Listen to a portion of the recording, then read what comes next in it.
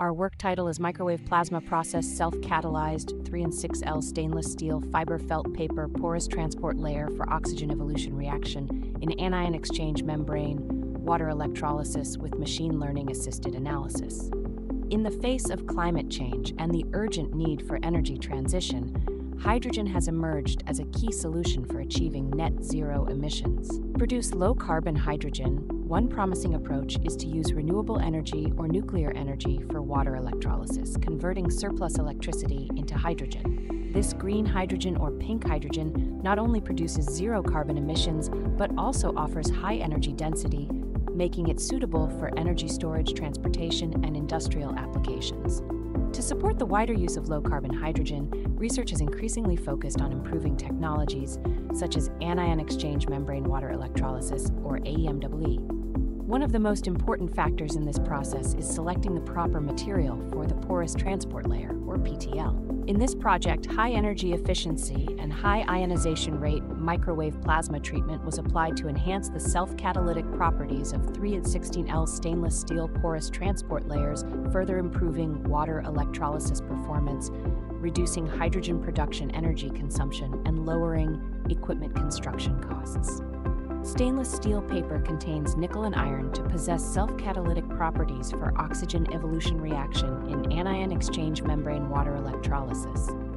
No catalyst layer is required, and therefore the catalyst delamination can be avoided to improve the long-term durability. The cost of stainless steel paper is only 1/4 that of nickel fiber paper, commonly used in anion exchange membrane water electrolysis. The design of our microwave plasma machine performs synergetic effect of microwave stainless steel paper and plasma stainless steel paper interactions, which rapidly oxidize the stainless steel paper. It enables the rapid formation of an oxide layer on the stainless steel paper surface within only 15 seconds. This microwave plasma process produced oxide layer can further improve the catalytic performance and durability of the stainless steel paper porous transport layers. After 15-second microwave plasma processing, the overpotential reduced from 328 to 304 millivolt at 10 milliampere per square centimeter.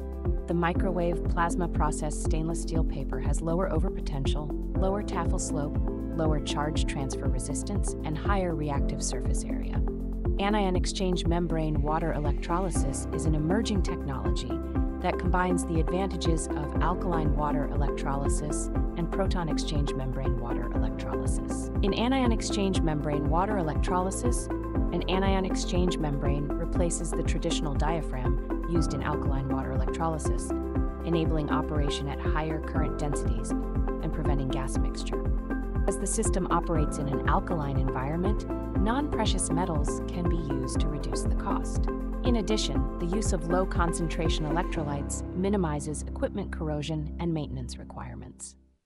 A single-cell AEMWE was assembled using MP-treated 3 on 6L SSP as the anode OER PTL and tested under operating conditions of 1 molar potassium hydroxide at degrees Celsius.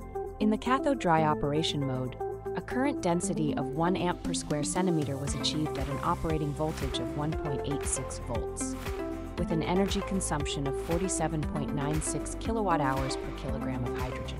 When switching to cathode-wet operation mode, the voltage decreased to 1.80 volts for 1 amp per square centimeter, and the energy consumption was reduced to 46.67 kilowatt-hours per kilogram of hydrogen. The results demonstrate that the hydrogen production energy consumption of this system is lower than that of existing commercial AEMWE systems, indicating excellent energy efficiency and cost-effectiveness. The current system uses ruthenium as the hydrogen evolution reaction catalyst. The price of ruthenium is about 1/3 that of conventionally used platinum. We aim to further reduce the cost by developing non-precious metal HER catalysts. We employed machine learning models to analyze the overpotential and taffel slope of non-precious metal HER electrocatalysts.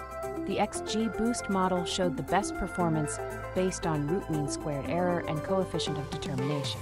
We further applied Shapley additive explanations analysis on the XG Boost model.